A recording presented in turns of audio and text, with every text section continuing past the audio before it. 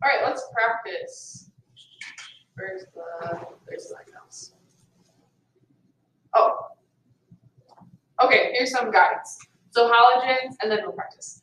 Halogens, so the last column, fluorine, chlorine, bromine, iodine, they generally only form one bond, so you're gonna find them on the ends of things, okay? They can't be in the middle because they don't have two arms to bond. So they're gonna be usually on one end. Oxygen forms two bonds, so it could be in a carbon chain, or it could be at the end of a carbon chain terminated with hydrogen, or it could be a double bond because it forms two bonds that can double bond to a carbon. So there's a few different ways we could find oxygen. So if we kind of watch for these patterns, as we do more and more of these, as we see more and more of these organic compounds, we will start being more familiar with where the oxygen shows up. And we're going to talk about these functional groups that are on your paper also. But if we have a carbon, oxygen, carbon, we're going to start calling that an ether group. If we have an OH at the end, that's called a hydroxy group. If we have a double bond to a carbon with these R groups are just telling us there's something else there. We don't know what it is. Then that's called a carbonyl group. And those are here. We'll talk more about those. And then the last pattern that we're going to watch for is ammonia, or nitrogen, excuse me. Nitrogen forms three bonds. So it's going to probably form an amino group where we have nitrogen with two hydrogens and connected to a carbon. Nitrogen can also be in the middle because it does form those two bonds. So you can find it. It could go carbon, nitrogen, carbon with a hydrogen to fill in the third bond on nitrogen.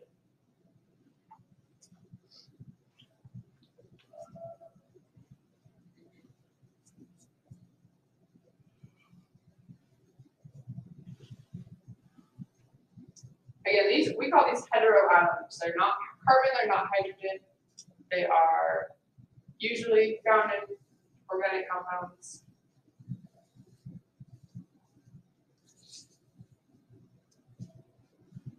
Yes, commonly found in organic compounds.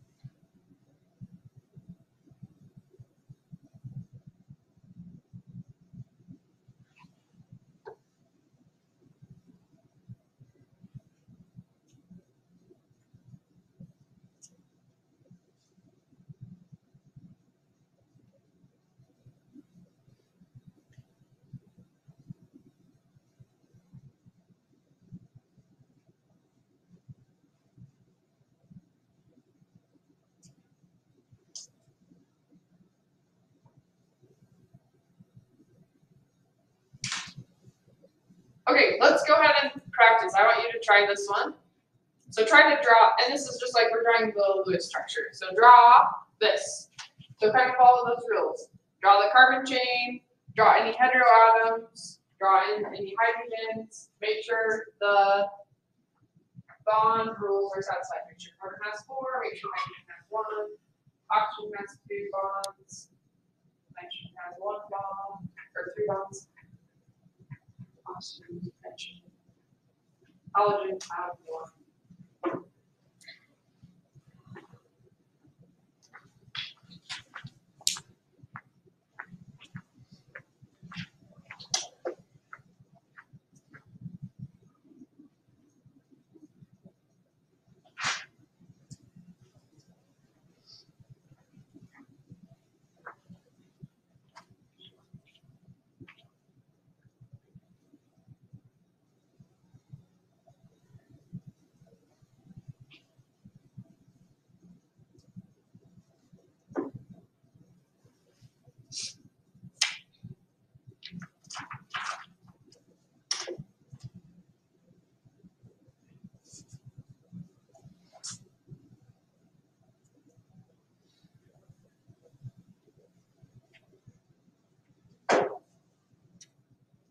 All right, let's go ahead and, are you ready?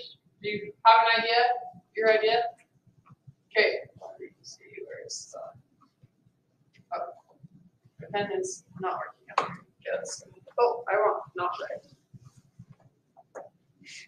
So I would draw the carbon chain, so I have carbon and carbon, and then I'm gonna fill in as many hydrogens as I can. Usually, we're going to fill this in symmetrically. So if we have 2 carbons and 2 hydrogens, there's going to probably be 1 hydrogen on each side.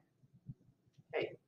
So I'm going to put a hydrogen over here and a hydrogen over here. So a lot of the time in chemistry, things like to be symmetrical if they can be. So that's where we're going to start. All right, and then hydrogen has enough electrons, or yeah, has enough bonds, has enough electrons.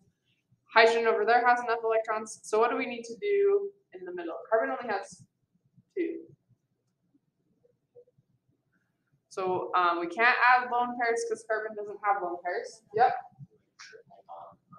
We can triple bond the carbon. That's good. So now carbon has 1, 2, 3, 4 bonds. Carbon has 1, 2, 3, 4 bonds. Hydrogen has 1 bond. Hydrogen has 1 bond. Okay. All right. So there's going to be something like that in Alex. So you have to draw the molecule. I'll let you just practice in Alex. Okay, we're going to skip to the next theme. So this is the bond angle chart. So you have part of this in your notes, so you don't have to write all this down. So have we talked about VSEPR before? Do you remember that? It was called, do you remember what VSEPR stood for? Do you remember talking about it though? VSEPR? Okay, that sounds familiar, good. So VSEPR stands for valence shell electron pair repulsion theory. So basically, electrons repel. Do we care about this? Electrons, oops. Well, this pen was gonna work for us. Ugh.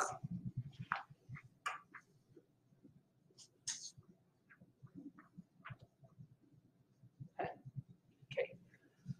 E, electrons repel.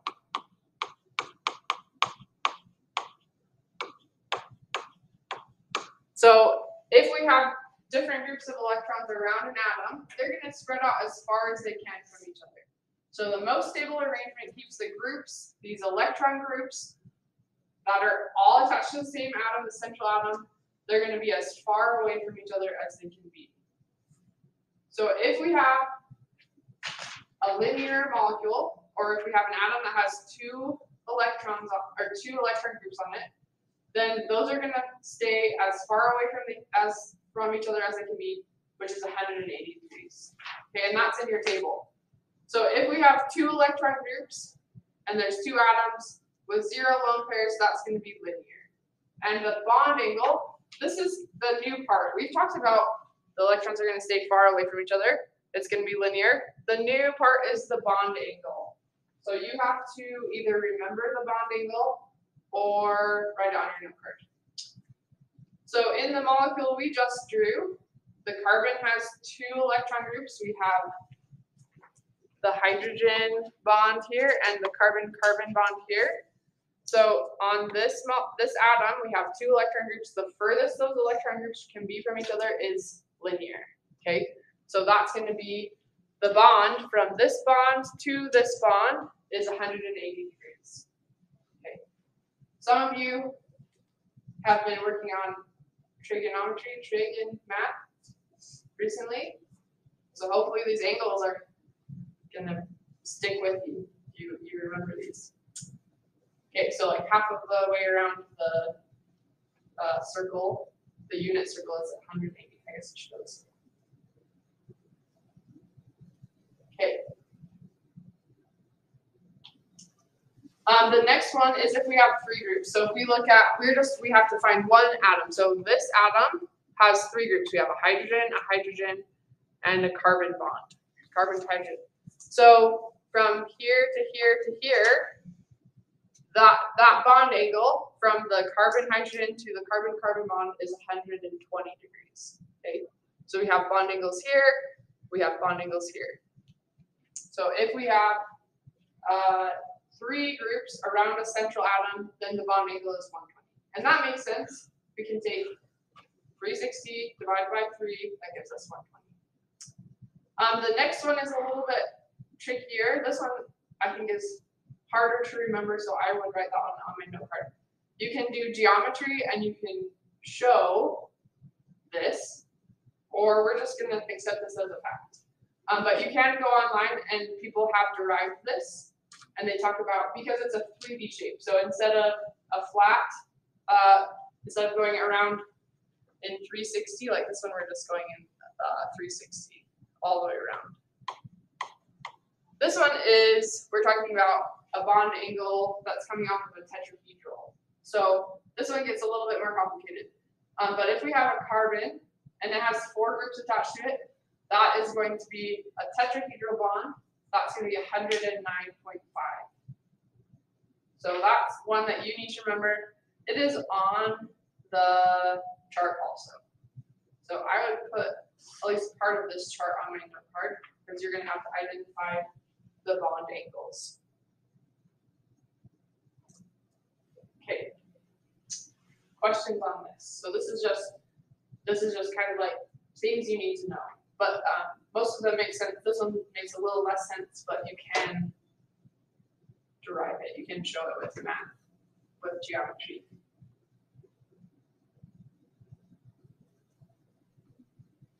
Okay. All right. I think that this is, I don't think you have to do this, but you'll see this a lot in chemistry. You might have seen this before. Have you seen like the wedges and the dashes on organic structures? Okay. So if you've seen that, this is what they're trying to show, and you might have to show this if you take more chemistry, or I don't know, if your job you need to look at the chemical. If we have a tetrahedral, then we have 4 groups around some molecule or some atom like carbon. So carbon we use a lot because it often forms tetrahedrals because it has 4 bonds. It forms 4 bonds.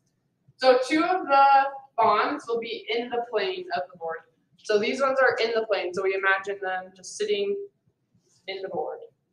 And then one of the bonds is going to poke out, and one of them is going to poke back into the board. So we actually have this. This is a good example. Maybe not the best example, but let me pull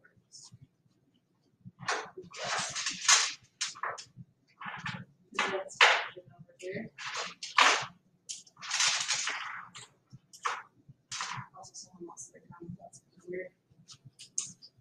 Okay, so this would be an example of, we have a central atom with 4 groups around it, and if we set it in the plane, we have 2 that sit in the plane of the board, and 2, one that pokes forward and one that pokes backwards.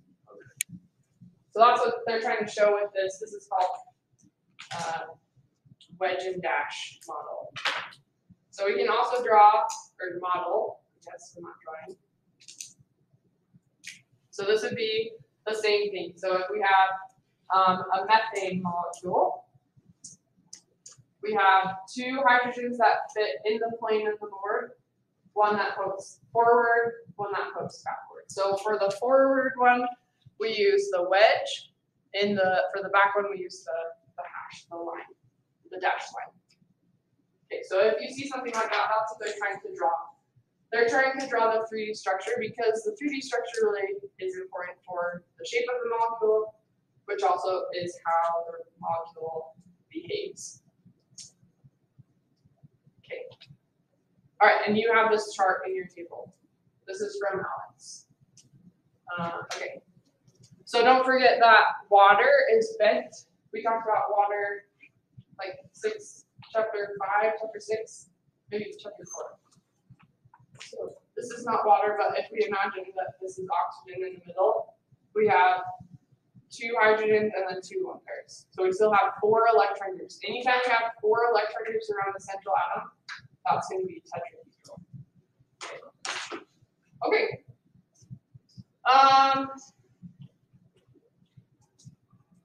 Okay, so some tips. So like this question would be, what's the bond angle around oxygen? So oxygen is your central atom. How many electron groups are around oxygen? We have 2 bonds, and we have 2 lone pairs. So we have 4. So then if we look at our table, if we have 4 groups, then our bond angle is approximately 109.5. So there's some like details. If you have a lone pair is like to spread out more. You will talk about that in a different class if you need to know that. But we're going to say it's about 109.5 because we have these 4 groups, 1, 2, 3, 4. Okay. How about the bond angles around this carbon? What would the bond angles around that carbon be?